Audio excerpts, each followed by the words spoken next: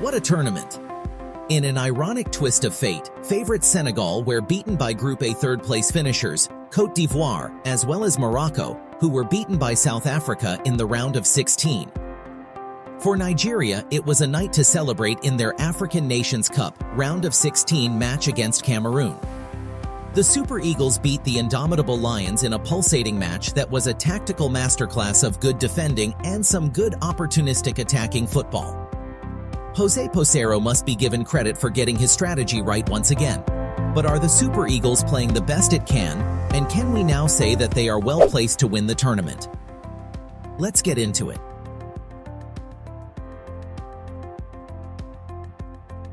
In the second match of the African Nations Cup round of 16, the Super Eagles got an emphatic 2-0 win against the indomitable Lions, who we expected would give more of a fight.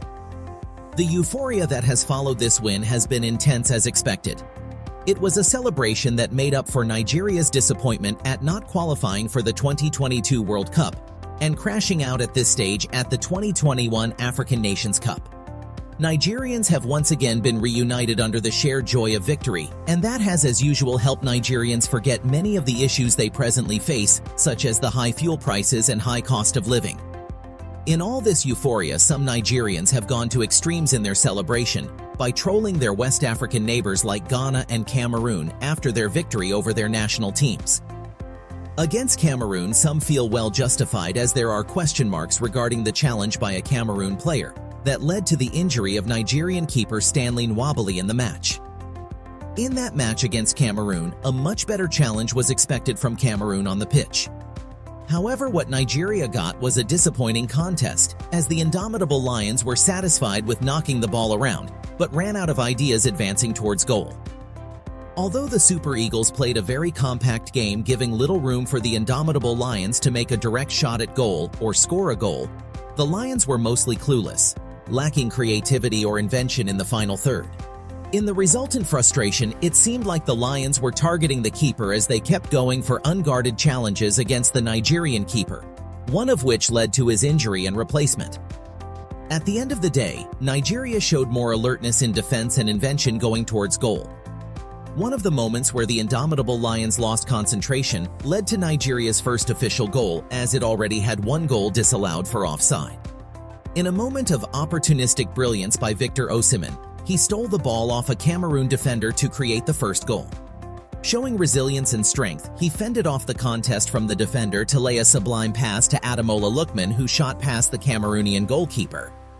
For the second goal, Calvin Bassey showed that his skills are not being maximized in central defense, as he showed vision in his pass into the box, advancing on the left side of the field. The pass perfectly found Ademola Lookman to score his second goal of the match. Strategically, José Peseiro played the same 3-4-3 formation that worked against Côte d'Ivoire. That system seems to have worked in the matches so far against strong opponents like Côte d'Ivoire and Cameroon, and we assume that Peseiro will fancy using this formation through the rest of the competition.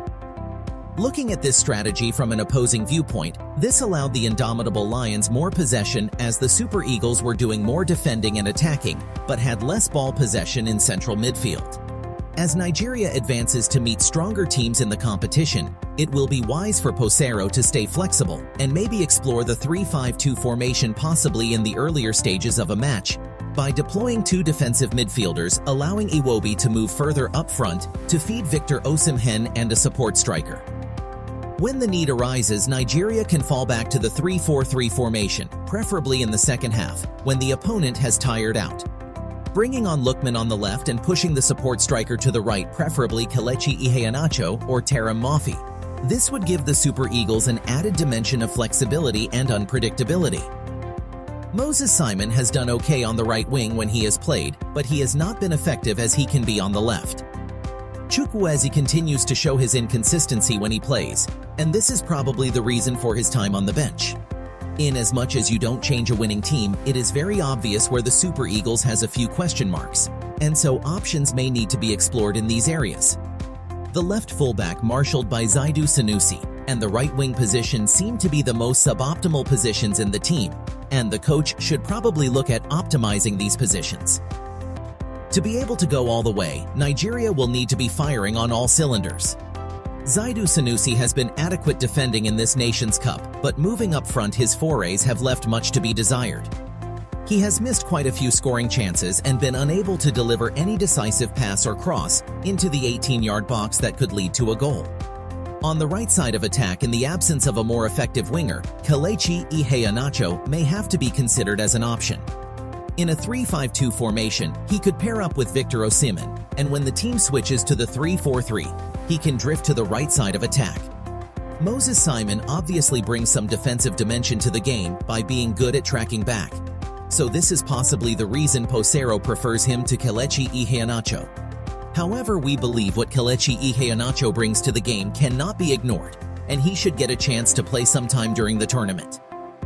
The same can be said for Terem Moffi, as although he doesn't track back as much as Victor Osimhen, he is an equally competent goalscorer, and his strength up front could be an asset. In the forthcoming match against the Palancas Negras of Angola, Nigeria must be more vigilant than they were against Cameroon, as Angola is a better attacking side.